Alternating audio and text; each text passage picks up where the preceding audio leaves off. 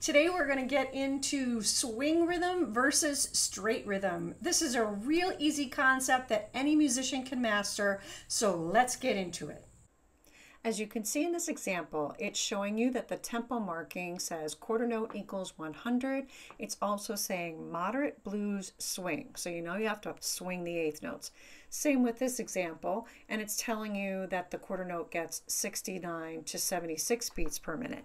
So both of these examples are from the Piano Adventure series, which I highly recommend as a piano teacher. If you want to learn to play piano, try that method out.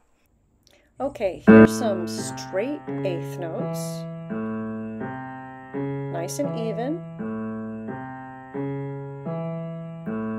And now play it again with swing. Notice the pattern of long, short, long, short. You can count it like this: 1 and 2 and 3 and 4 and 1 and 2 and 3, or long, short, long, short, long, short, long, short, long, short, long, short, long. And here's some straight eighth notes. And now with swing.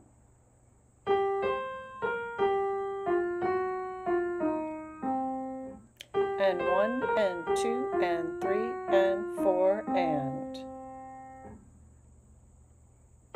long, short, long, short, long, short, long, short. I hope that video was helpful for you. If it was, please give it a like. I'm Karen Rock, coming to you from the Karen Rock Music Studio, and I'll see you again soon at the piano.